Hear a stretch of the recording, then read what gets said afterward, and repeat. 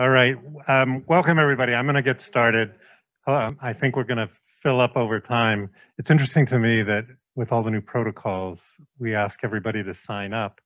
And we actually were at capacity in terms of signups.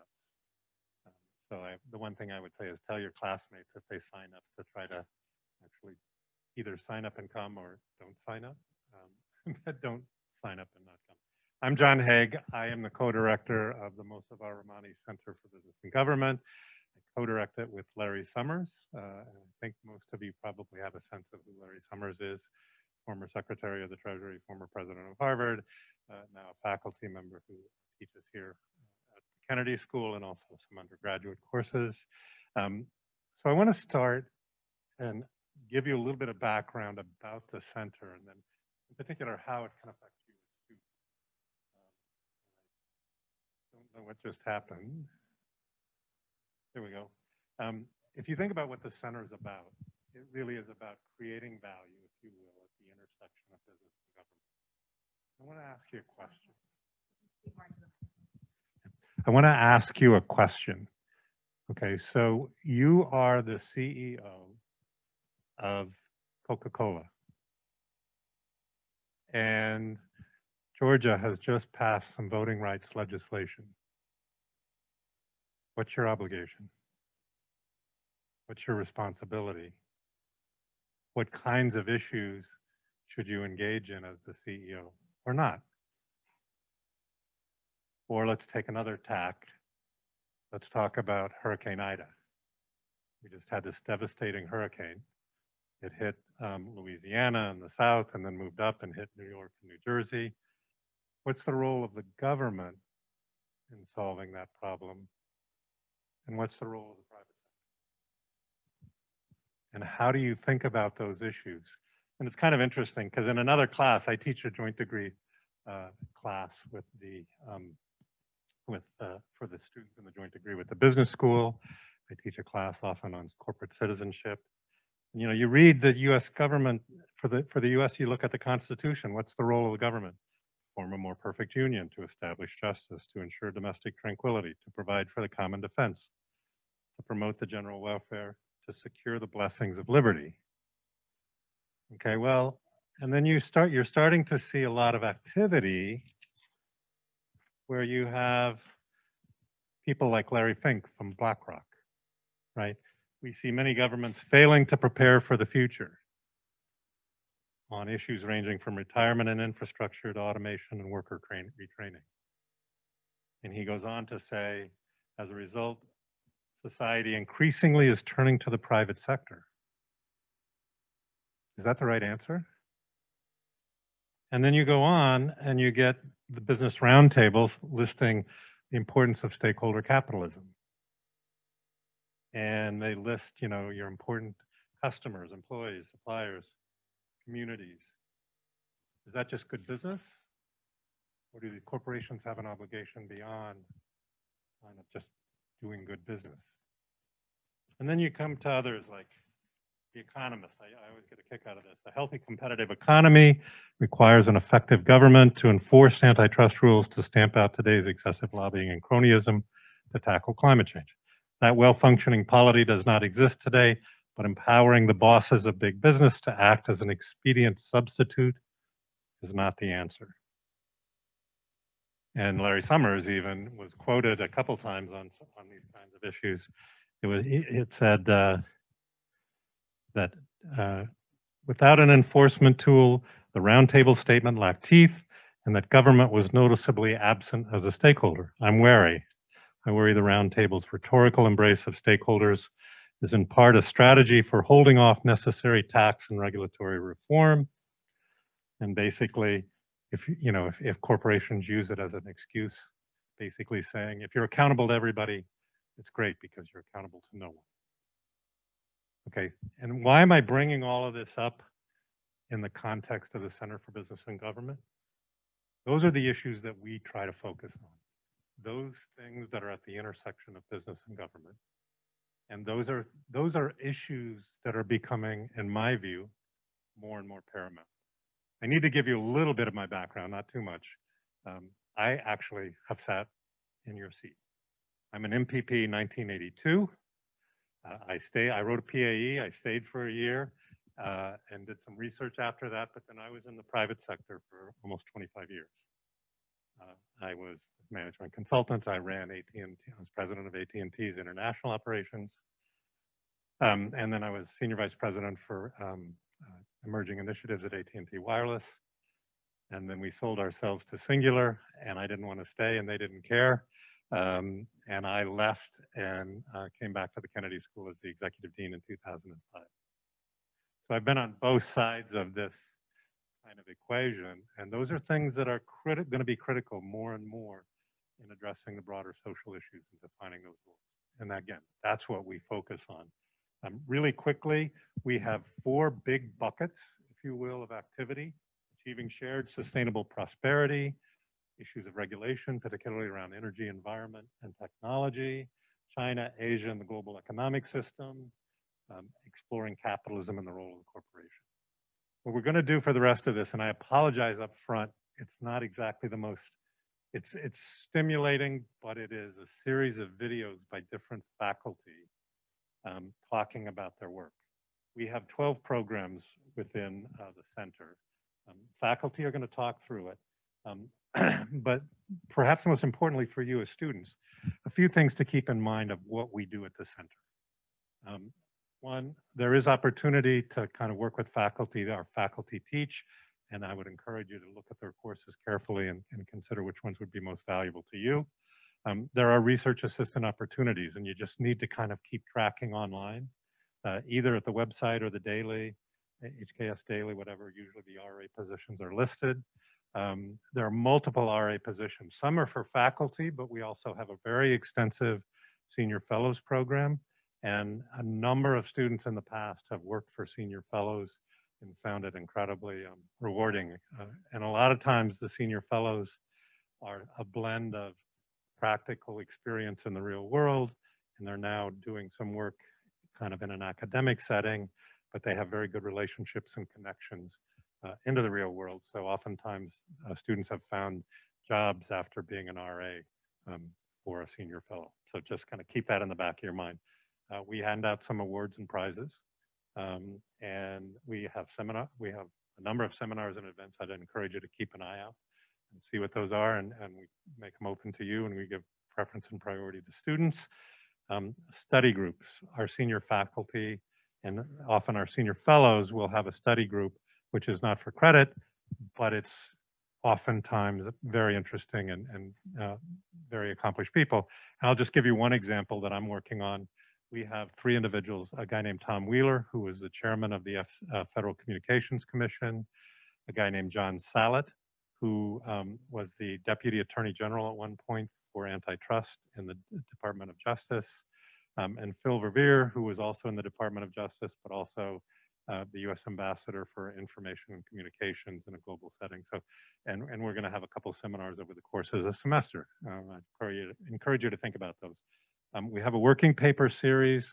If you're writing a PAE, you can publish your PAE if you get a sufficiently high grade in our working paper series. And then we have the B&G Professional Interest Council. We have our chairs here, and they're going to talk a little bit at the end about the pick. I would encourage you to engage with that. So this is just an example. Well, not an example. These are all of our senior fellows. And they do just some really interesting work. And if you just look across at George Huliaraka, financial crisis. George was one of the senior Greek ministers who handled the Greek financial crisis. I don't know how many of you remember that, and he's working on that, writing about it now. Connie Friesen is a new senior fellow who's working on China and China's kind of shifting regulation of its tech community and the role of that Chinese tech community in the world tech community. So kind of really interesting topic. Megan Green working on, she's basically an economist by training, working on inequality, income inequality, and the gap in wealth and how to address that. Ioana Petrescu is a politician in, I think it was Hungary, but she is working on fledgling democracies and how to make them work, and the integration of some business and political activities. So just a really interesting group. I'd encourage you to go on the web, look at them and see what they have to say.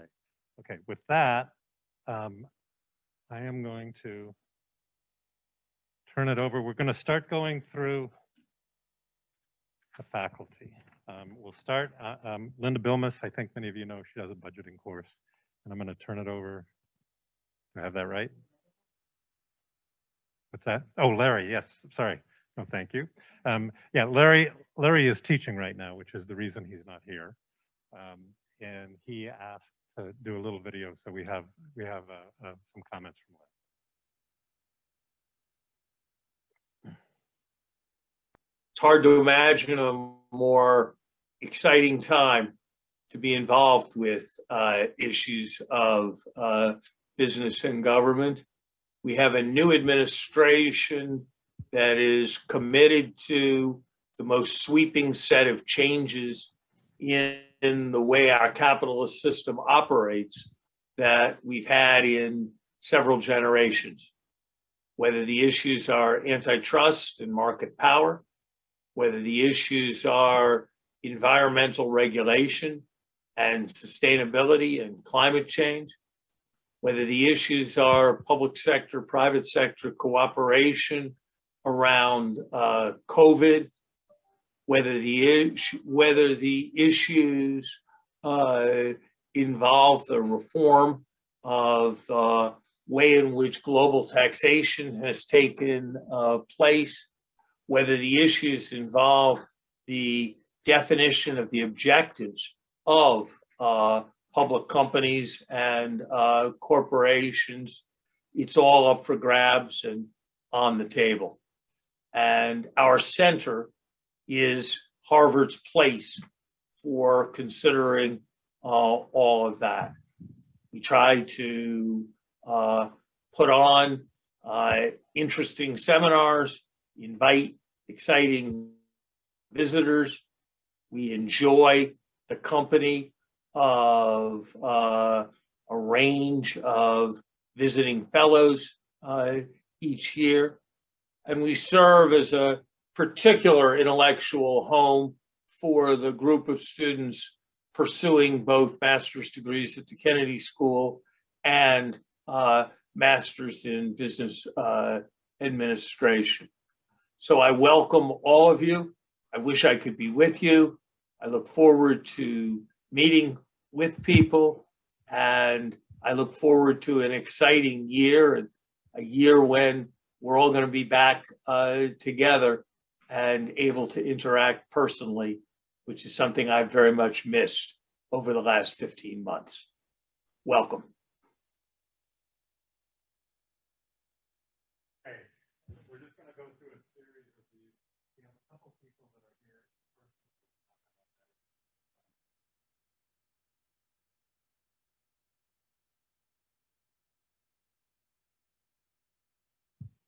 Minor brief introduction. He is joined from the School of Engineering at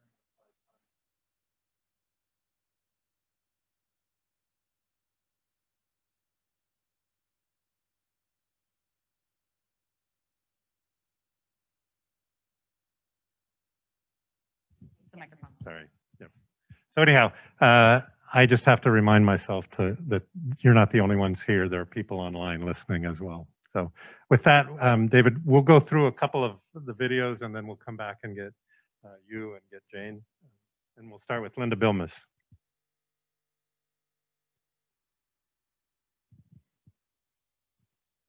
And greetings to the Kennedy School students and to my friends and colleagues at the Masavar Ramani Center for Business and Government. I'm Linda Bilmes, and this fall I'm teaching MLD 411M, which is a module. This is the Introduction to Budgeting and Financial Management, and we cover basic skills such as cost accounting, variance analysis, revenue forecasting, the balanced scorecard, social equity budgeting, and capital budgeting, and basic tools for evaluating budgets and revenue structures. It's a short module, so it's 6 weeks, kind of boot camp. I'll teaching it with a combination of tutorials, workshops, and online exercises. This course is also a prerequisite, one of the prerequisites for my field lab course, which is in the spring, MLD 412. And this is a really fantastic field lab in which we work with communities throughout Massachusetts and the country. For example, we work with the MBTA, we work with Massport, we work with small businesses, and we work on a lot of conservation and environmental projects. We work on, we will have a huge amount of very complex projects this spring related to the economic fallout of the pandemic and communities that are struggling to get back on their feet and to figuring out the fallout and consequences around housing, transportation, and other issues that require money. So overall, my interest is on how resources are allocated.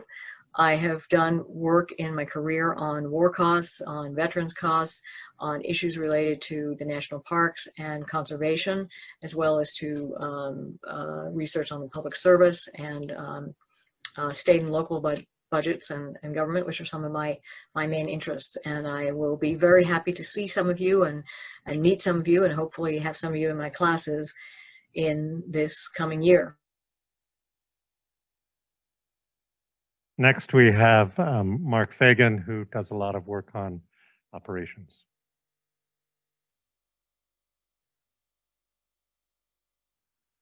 I'm Mark Fagan. I'm on the faculty at Kennedy School, and I'm also a former senior fellow at the center. I want to start with a question, and the question is, in the past 48 hours, have you experienced a poor service delivery? You went for a license and there was a long line. You went to the grocery and there was a big long queue. Or maybe there was just a confusing process. My guess is that each and every one of us probably in the past couple of days have experienced that. I want to eliminate that experience for you, and I want our students, including yourselves, to do it. I teach a course on operations management in the fall, and our goal is to help you identify service failures, to diagnose them, to re-engineer them, and to implement them successfully. I also teach a course in the spring on supply chain management. It has become very timely in the COVID world, and I welcome you to explore that as well. And finally, a couple of years ago, I was bitten by the autonomous vehicles bug, and I now run the Autonomous Vehicles Policy Initiative here at the school. Since it's at least initially not likely that I'll meet you in the hallway, please feel free to reach out to me. I'd be delighted to meet you and explore areas of mutual interest. Thanks and welcome. Next up is Jason Furman. I think many of you know Jason was the chairman of the Council of Economic Advisors in the second term of President Barack Obama. And he is now a professor of practice here, obviously working on a lot of issues around Jobs Act, but he'll explain that. Hi, everyone. I'm Jason Furman. It's great to have you get a chance to see me, and I really hope I get a chance to see you over the course of your time at the Harvard Kennedy School. I work on just about every topic in economic policy.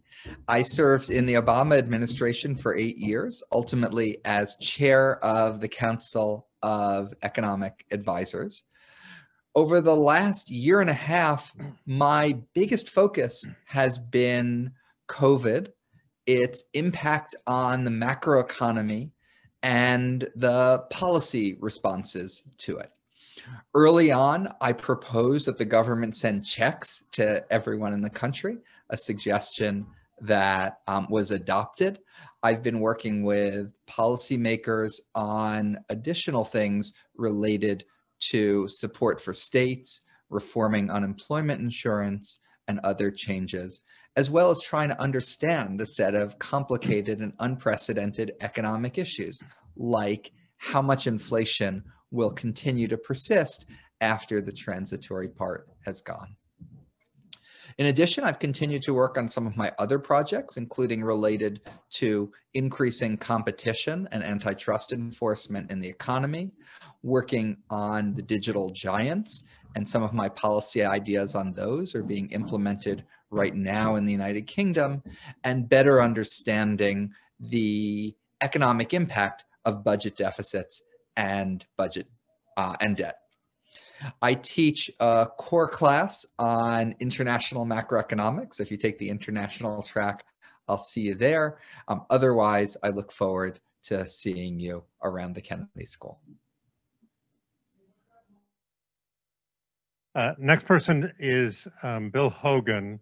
And Bill is not teaching. Bill has basically become research professor emeritus, but he's still somebody worth knowing and potentially looking for research assistance. I'm Bill Hogan from the Center for Business and Government here at Harvard's Kennedy School. I have worked for many years on energy policy, including with the namesake of the Center for Business and Government. My work for many years has focused on electricity market restructuring and market design activities. This has been going on in the United States and many countries, and the challenges of this work have only accelerated because of the green agenda and the rapid and dramatic changes in the composition of the electricity system. This system is a mixture of public and private activities, which very much speaks to the central mission of the Center for Business and Government.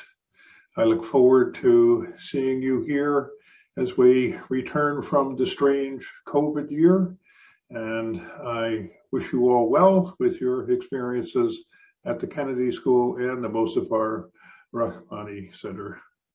Thank you. The one thing I would say for Bill, he's pretty hard to miss if you see him walking around the hallway. He's about 6'8", and he's very, very tall.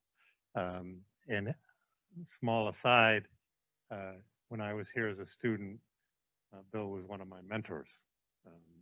So it is a small world. You never know how things come around. We're going to do David Keith next, but he got a call. And so we're going to switch and do Richard Light next.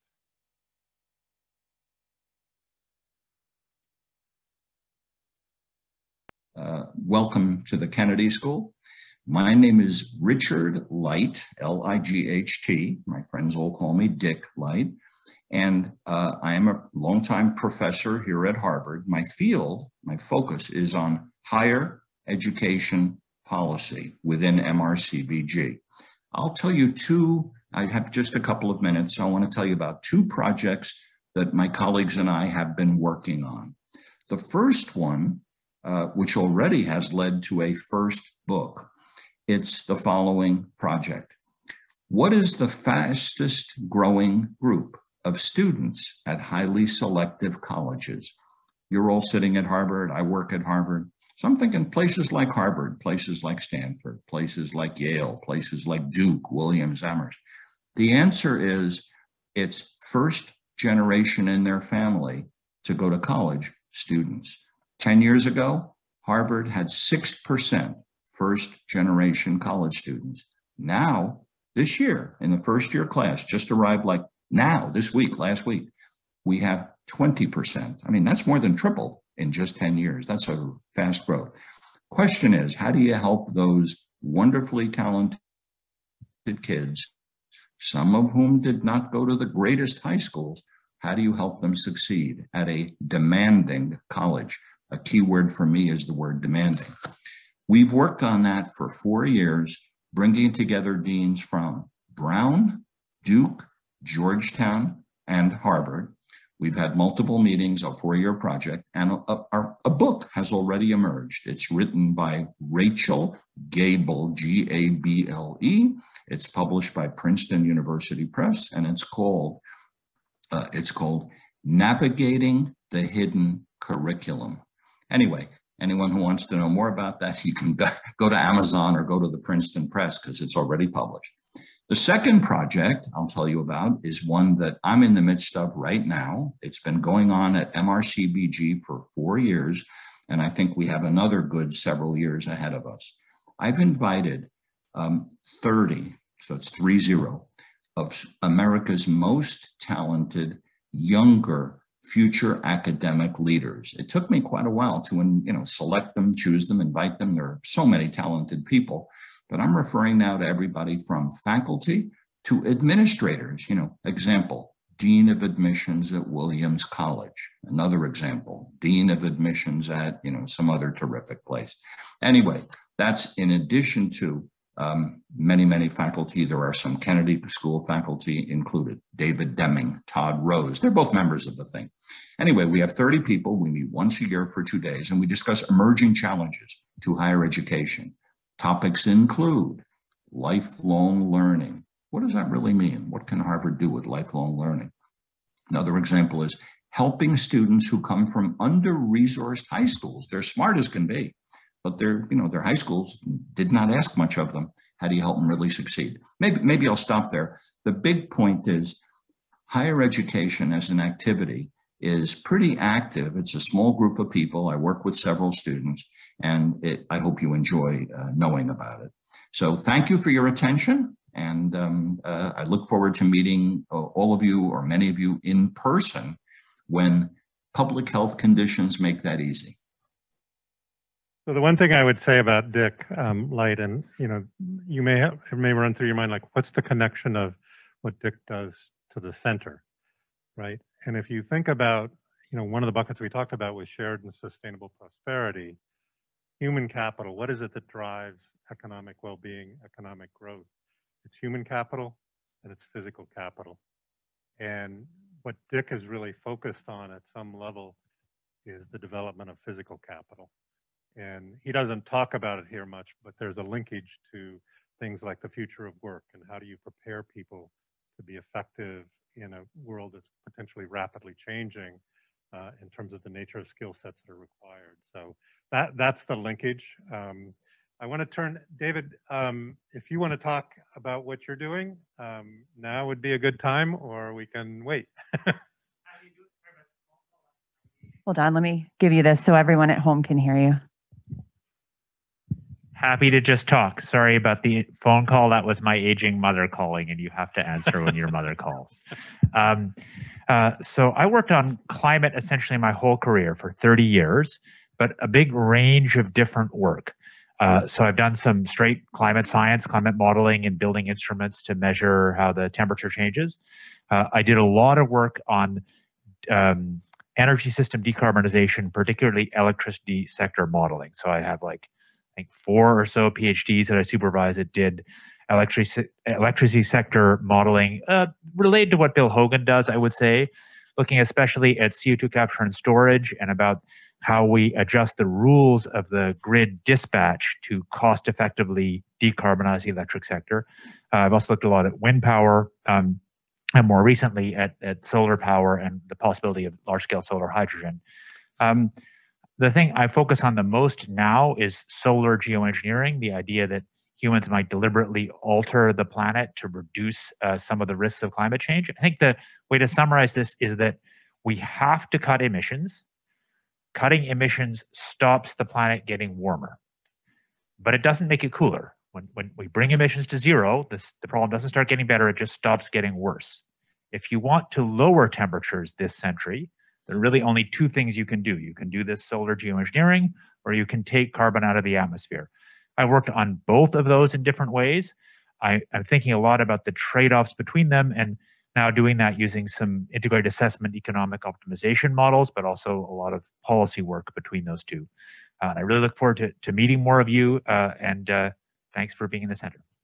The one thing I would add to what David just laid out is he is starting with one of our senior fellows named Wake Smith, a seminar series talking about some of these issues. And I think the first session is today.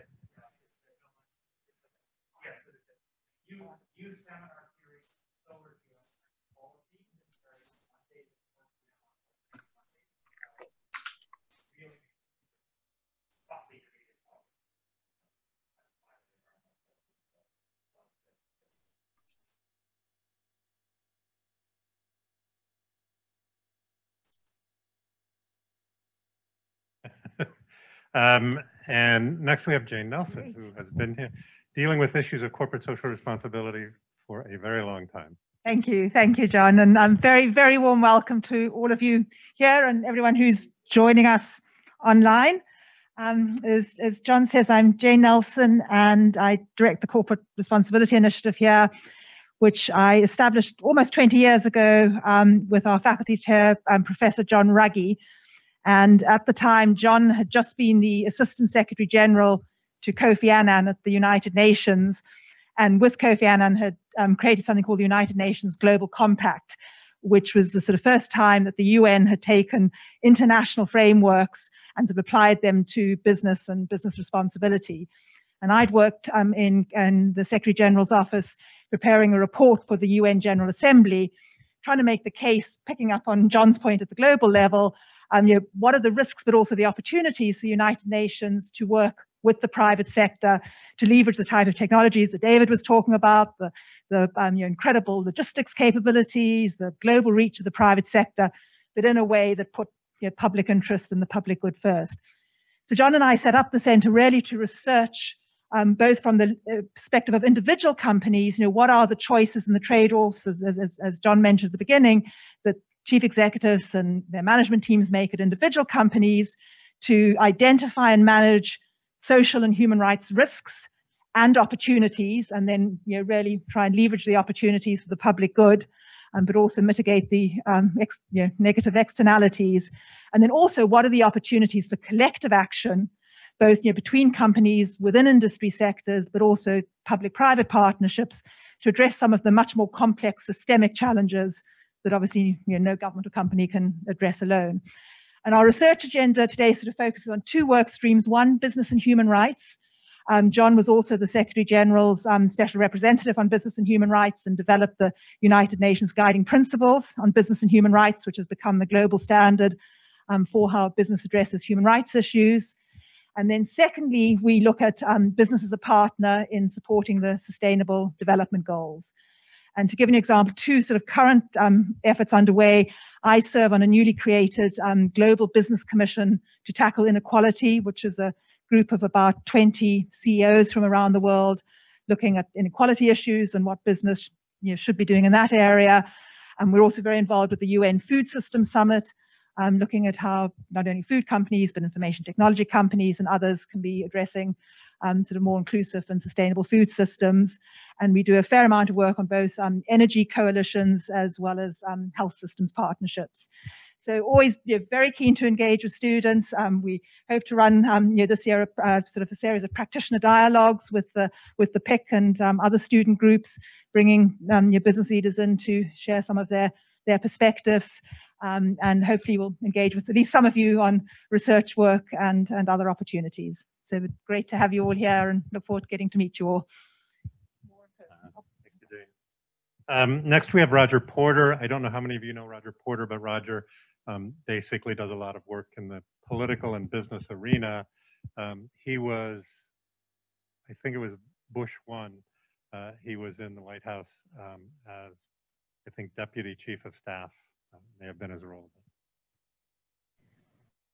My name is Professor Roger Porter, and join with many colleagues in welcoming you to the Mosavar Rahmani Center for Business and Government. I am a longtime faculty member here, and like many of you, looking forward to the coming academic year.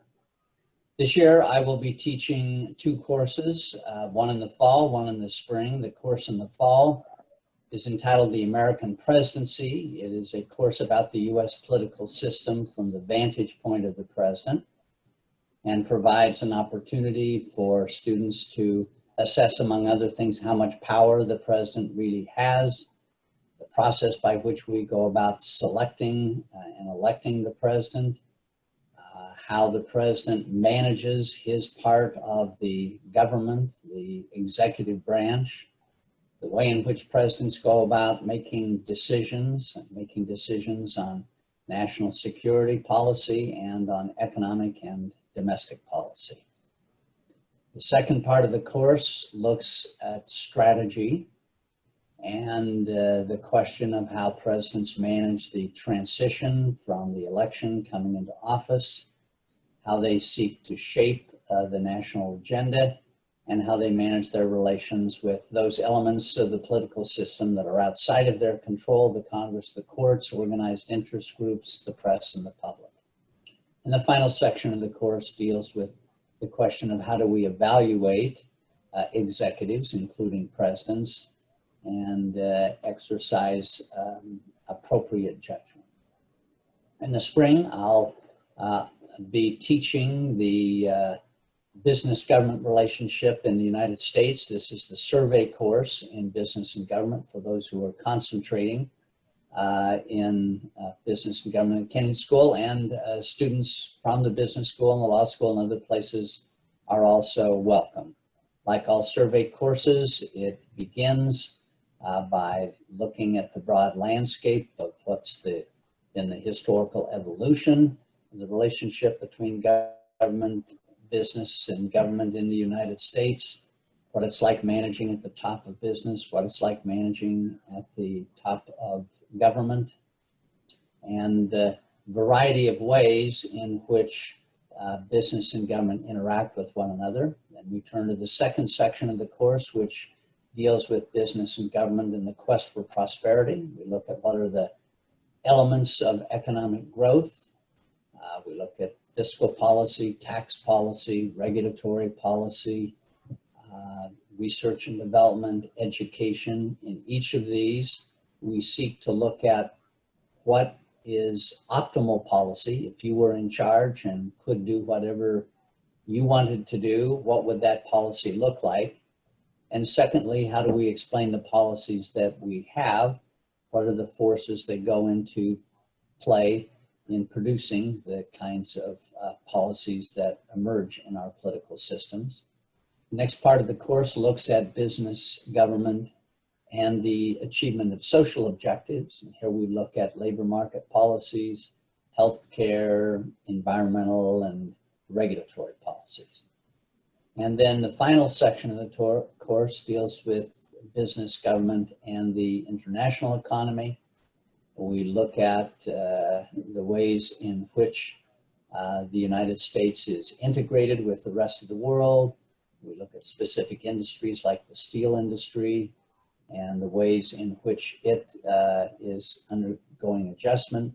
We look at trade policies and the use of trade sanctions to try to achieve economic objectives. And we look at the future of the global trading system and what has happened and is happening to the WTO. So it's a broad survey course, and it provides lots of opportunities for students to learn across a broad spectrum of topics. I'm also working with a colleague on a volume that looks at state and local pensions and the growing challenge that they are experiencing and have been for the last couple of decades, and where this is heading and what can be done by state and local governments to deal with this, what we call the gathering storm. Okay, next, Jay Rosengard, who does a lot of work on financial issues broadly, but also financial issues to some extent in developing countries.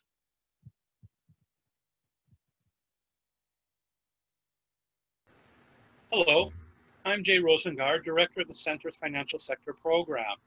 The Financial Sector Program explores financial institutions, markets, and regulatory regimes, and our main focus is on financial inclusion, which is financial services for the unbanked and underbanked majority, comprised of low-income households and family businesses. Some examples of our most recent activities include a study of mobile banking in Kenya, which has been completed and published, an ongoing study this summer of the impact of the COVID-19 pandemic on microfinance institutions in emerging economies, and something we're planning for this coming January, which is a new online executive education program for the United Nations Capital Development Fund on financial services for migrant workers. For that last activity, we're looking for teaching fellows, mainly to help with the asynchronous activities, the group work of the participants, where they deal with their own challenges. So if you're interested, let me know and I'll put you into the pool of applicants. I also teach public finance at the Kennedy School, and this fall semester I'll be teaching public finance in theory and practice, Dev 210. It has no prerequisites, no economics or statistics prerequisites, so everybody is welcome. It's case-based, it's very applied. My area of specialization is Southeast Asia. I'm the faculty chair of the Harvard Kennedy School Indonesia program and the director of the Harvard Asia Center's Thai Studies program. So, whether you're interested in financial inclusion, public finance, or Southeast Asia, please feel free to reach out to me. And although we're physically very far apart, the center is still a tight-knit, nurturing community, and we'd like to have you join us. Thank you. Sarush Sagafian, I don't know how many of you know Sarush, but he's a relatively new faculty addition to the center. Sarush does a lot of work on data analytics, particularly in the healthcare sector. Sarush. Hello, I'm Professor Sagafian. I am the director of the Public Impact Analytics Science Lab at the Harvard Kennedy School.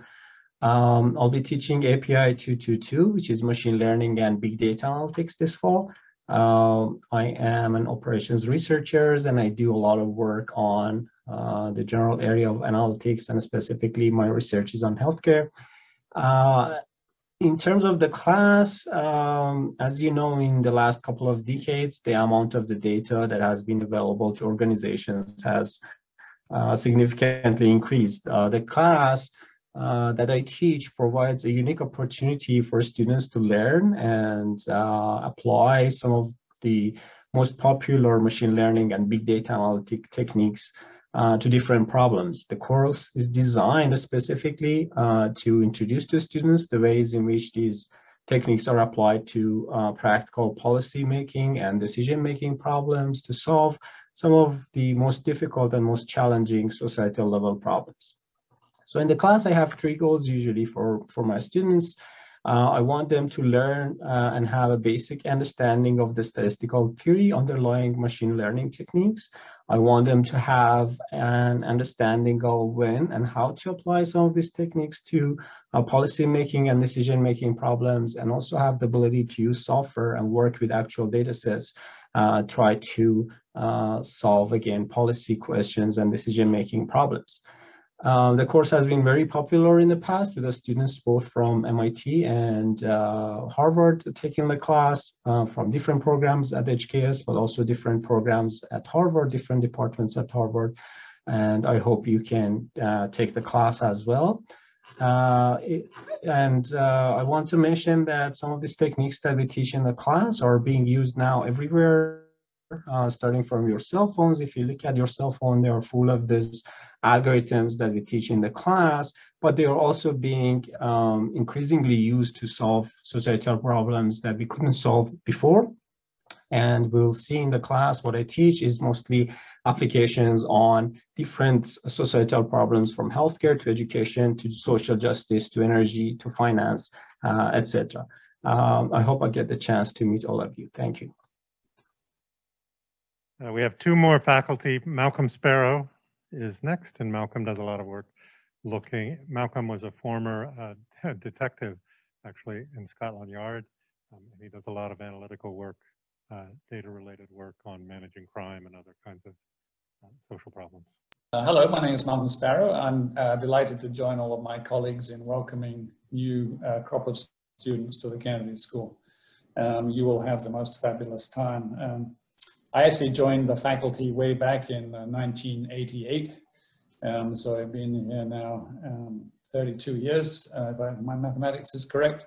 But before that, I was a police officer working in the British Police Service in Kent. And I came to the school in the first case as a mid-career student in 1985 and graduated in 1986, at which point the school decided that they thought I belonged here on the faculty. So when I came, it was obvious that I should work on police management and strategy, and there's plenty going on in that field at the moment. But I also started working with other regulators too. I worked with tax and environment and then occupational safety and customs. And before long, the subject that I have pursued for 30 years is the work of regulatory practice. So I work most of the time in executive education with practitioners, senior practitioners from a whole range of regulatory and law enforcement and security and intelligence organizations from all over the world. I'm very happy to be affiliated with the Center for Business and Government and the Regulatory Policy Program. I have one problem with them.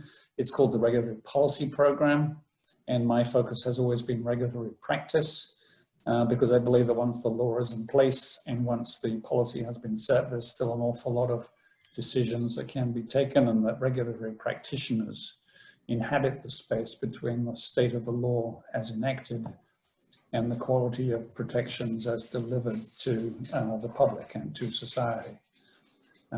So I made this point last year, I'll make it again. I think that the program should be called the Program on Regulatory Policy and Practice.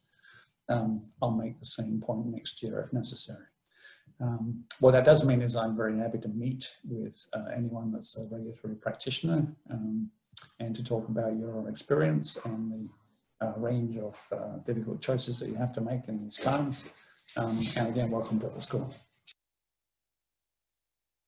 And the one thing I would say is Malcolm is being a little bit tongue-in-cheek because he knows from my experience in the private sector that I've seen brilliant strategies written which are basically ultimately incredibly flawed simply because they could never be enacted by the institution that they're being given to because they lack the processes or the culture or the organizational capacity and structure to deliver on it. So I don't disagree. Just so you know, I don't disagree with Malcolm. I think they have to all be linked.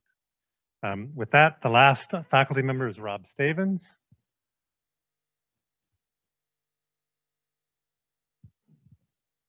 Hi, I'm Rob Stavens, the A.J. Meyer Professor of Energy and Economic Development. I'm an environmental economist, and most of my work over the past 10 years or so has focused on climate change economics and policy.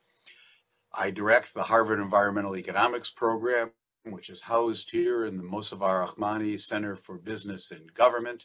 The mission of this program is to bring economic analysis to bear on pressing environmental, energy, and natural resource problems and issues.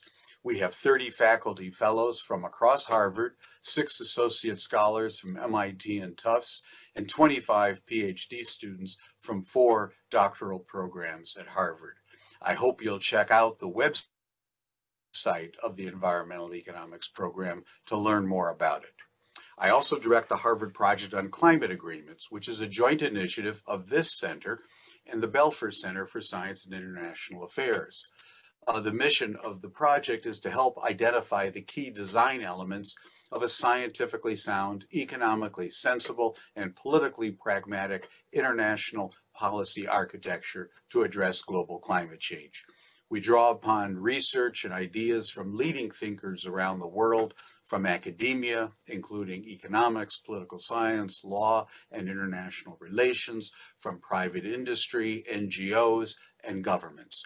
We have 80 research initiatives in Argentina, Australia, China, Europe, India, Japan, and the United States.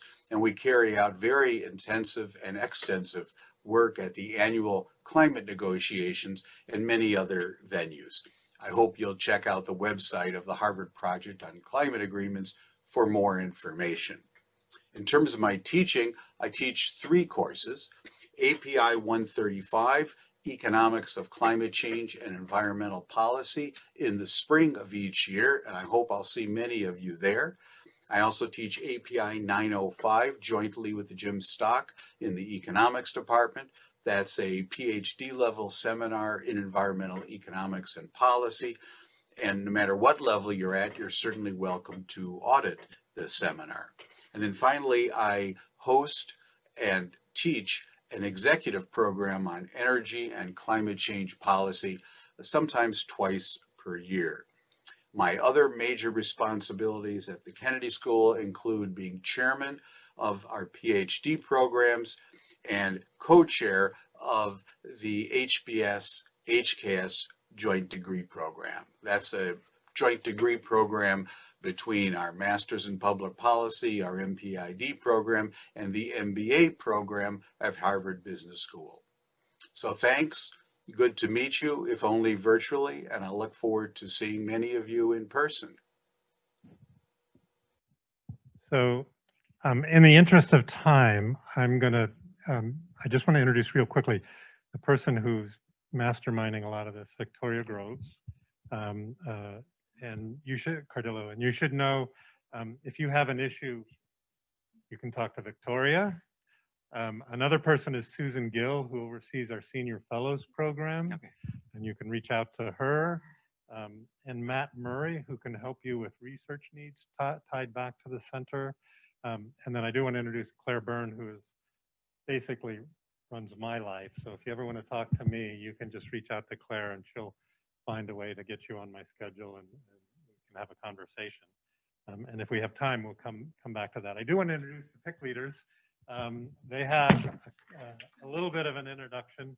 Malika and Shrikar, and I will leave it to them to fill you in on ways you can engage. Thank you, Professor Haig. Good afternoon and afternoon to all of you on Zoom. I'm Shrikar. I'm a Mid-Career Mason Fellow, and Malika is also a Mid-Career Mason Fellow. And we are here on behalf of the Business and Government Professional Interest Council, which is a student body interested in the intersection of business and government. And we are basically the co-chairs of the council. And we're here basically to talk about the council, its planned program, and we're really excited and thank Professor Haig and the team at the center to kind of have a discussion with us and see how we can have a program for the year for the students, and also kind of get input back from the students so that we can have an eventful year of events. So we have I think the we have a kind of a team assembled, and pretty happy that we could, a lot of faces there, but we pretty happy we could get this assembled in a month. And most of the areas of interest that the center spoke about is what the council is here to kind of organize and explore. So apart from us, we have Kent, and Kent is the communications director and Yomna is the finance director. And as you see, it's a mix from all courses at Kennedy School. We have mid-careers, we have MPP, MPA, MPIDs. And the broad range of topics is basically the belief that business and government have to solve problems together, and the collaboration is essential. So we do have areas of interest identified, and students who have worked or who have interest in it, who want to organize events around it. So we have, for example, innovation, tech, and government, Stephen, corporate social responsibility, and probably they'll be working with you, Professor, to kind of get ideas on how we could organize some events around that.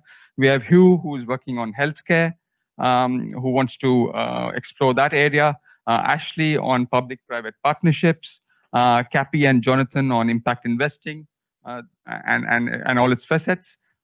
Grace Lam and Amelia on sustainability and climate change, and Gopal on international trade and investment. So I think our aim is to, with a series of events over the year, explore these areas, get the best minds on it to discuss with students, and also get your feedback on what else we could do. So I think that I'll stop with that, and Malika, you could add on with the next. Thank you very much, Rika. So we just want to talk very quickly about what our focus is going to be for this year. We've picked two main sort of like areas. The first one is going to focus on knowledge development and thought leadership, obviously at the intersection between business and government. We are going to have a series of events that are going to be led by the PIC leadership and the areas that they're focusing on, from panel discussions to potentially book reviews, field excursions, event briefs. We're interested in doing an event brief on the Davos WTO Ministerial Conference and COP26. We also want to do spotlight events from conversations with alumni, faculty members, fellow from the Business and Government Center, as well as having companies that we think would potentially be of interest to the members, to our members. We're also keen to have networking events, and just to let you know that these recommendations came from two things. The first one was a survey from the members where they said these are the kind of things that they wanted. And the second one was based on the sort of like applications that the leadership had, which essentially was suggesting events that they think would be relevant for the specific areas that they're focusing on. A core thing that we want to leave as a legacy as a PIC leadership team is a career development club.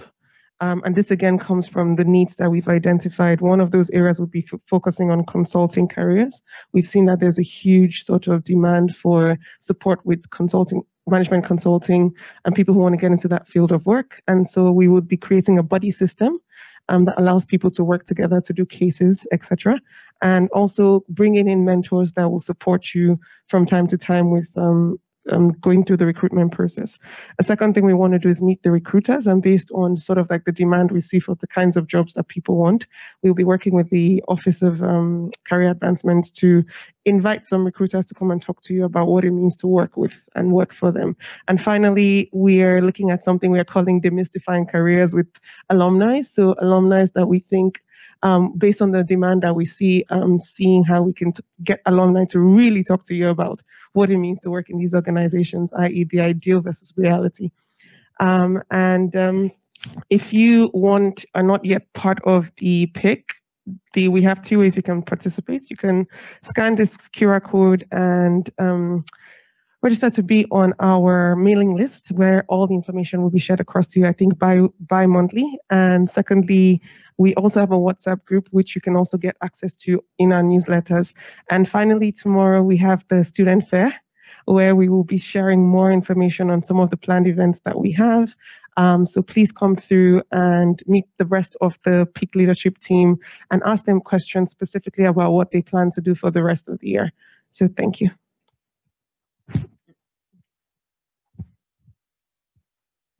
So I want to thank Malika and Shrikar, because I think the PIC is off to a fantastic start, better than in many prior years. And we will work closely with the PIC to try to make sure we're kind of filling some of your needs and requests. Just a couple quick examples of things that they were talking about. One is a person named Marshall Lux and I are probably going to do a session. We're working with the career office on consulting, right? And consulting interviewing. And how to think about that, how to do case studies, things like that. The second is our senior fellows are going to be here next week from the 22nd through the 24th. And one of the things that we try to do is, this is probably an inappropriate name, I call it speed dating, where they sit there and you can go around and talk to all of them and draw on their experience and get advice and counsel from them, but just as examples. So we are ending right at 1 o'clock. The one thing I would say is I will stay around. I'll be here because I imagine some of you may have questions. And I'm happy to stay for another 15 minutes or so and answer questions that people may have. If not, that's fine, but just so you know it's here. Otherwise, if you need to go, feel free to head out. And thank you very much for coming. This will be another strange year, but at least it's a strange year where we're here in person, even if we have to wear these masks, which I understand, but I find frustrating. And thank you to everybody who has been watching on Zoom. I sometimes forget that you're there, but I really appreciate you joining us.